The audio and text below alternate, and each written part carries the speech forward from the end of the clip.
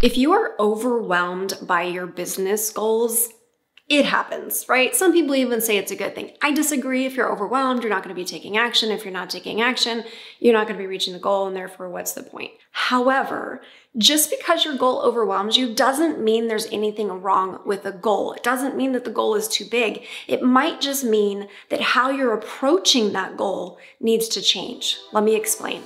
I'm THRU Wagner, breakthrough coach and lifelong entrepreneur. I help other entrepreneurs use a holistic approach to business so they can create profits they can depend on without burning themselves out. If that sounds like your jam, be sure to check out my free training on how you can do the same. There are actually 4 different things. I messed that up. There's 3. There's 3 different things that I want you to examine about your approach to your goal to understand if that's what's causing your overwhelm. The first is whether or not you're doing too much. Now, yes, doing too much can apply to the fact that you have set a goal that is just too big for where you're at right now or what you're capable of doing in this season of your life or your business. These are what we call stretch goals. And if you haven't seen this video, I'll link it somewhere around here where you can really learn what a stretch goal is and when it's appropriate and help you to figure out if my goal is too big, when might be a better time for this goal. However, that's not the only time that doing too much comes into play. One of the things we talk about a lot in the Breakthrough Boss Inner Circle is this idea of pacing ourselves, of doing one thing at a time and figuring out what that one thing should be. When you have a big goal, that might be okay as long as you're not trying to do all of it at once. You need to sit down, break down that bigger goal into a smaller bite-sized chunk, something that you can focus on for now before you reach into the stuff you're gonna be doing later. If you're sitting down looking at the entire scope of your goal and all the things that need to be done, of course you're gonna feel overwhelmed because you can't do all the things.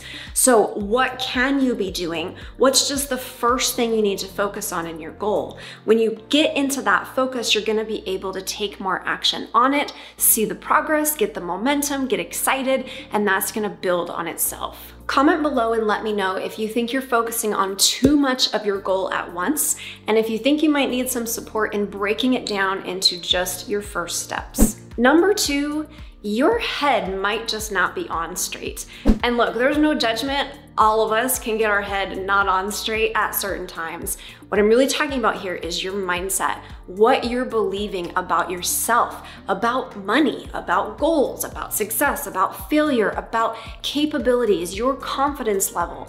All of those things are going to determine what you're focusing on. Are you focusing on all the what ifs? Are you focusing on all of the fears? Are you focusing on what other people might think of you? Are you focusing on the fact that you've never done this before? Where is your head going? Where are your thoughts going? And where are they taking your emotions? And where is that directing your actions?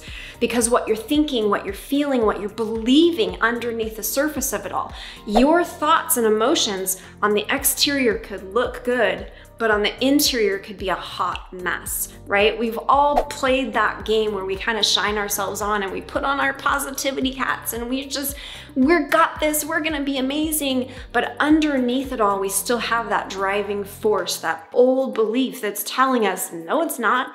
You're a hot mess. This is gonna be a hot mess. It's never gonna work, right? If you get little teeny tiny nudges of a thought and it's like 99% you're hyped up and positive, but you keep getting this little tiny nudge, that's a sign that something needs to be adjusted in your mindset, because that underlying thought, even though it is not your main thing that you're feeling or thinking, it's still your driving force, and it's still going to determine what you're capable of doing or how you're feeling about what you're trying to work on. So what do you believe about your goal? Do you believe it's too big for someone like you? Do you believe you don't have the skill or the capability? Do you believe that this is just not in the cards for you, or that the timing is not right? All of those things, that focus is going to create the overwhelm when you look at what needs to be done if you believe that your goal is not just big, but bigger than you. Again, this is normal. We all go through it. congratulations and welcome to the club. None of us get away with this unless we are just not doing anything in our life. But if you're doing something, guess what?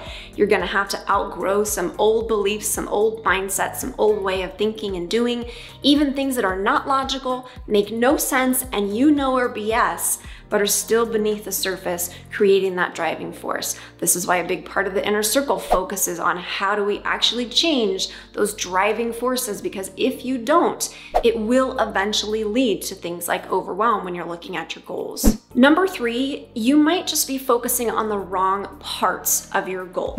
We've talked about focus in the other 2, right? Your focus in terms of your mindset, your beliefs, your thoughts and emotions. We've talked about focusing in terms of too much. Are you focusing on the big pie or a slice of the pie? But what I want you to think about now is focusing on outcome versus process. I talked about this in another video, not setting outcome goals, really setting process goals. Now, both of them are helpful, right? And the goal that you set, it's probably an outcome goal. I want to create this, I want to have this, I want to do this, I want to get to this place. Perfect, great.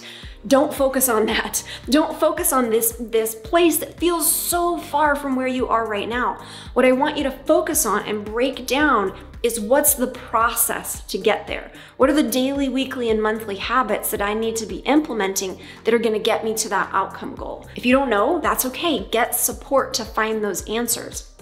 Once you have them, you need to be focusing just on the process. Did I do the things I needed to do today? How can I improve the things I need to do every single day? As you focus on just the process, just the little thing in front of you, you're not so overwhelmed by the big scope of something or how far off something feels. The holistic approach that I teach helps you to develop the headspace and the mental focus while figuring out the right business approach, the right strategy to help you focus on fewer things at once so that you can make progress, create profits you can depend on, and again, not burn yourself out. If you want to learn more about that approach, along with the 3 mistakes I find lead to the least success, be sure to check out my free training in the description below. Leave a fist bump in the comments if you made it to the end of this video. Let me know what your biggest takeaway was. Give it a thumbs up if you found it helpful. Thank you so much for watching, and I'll see you in the next one.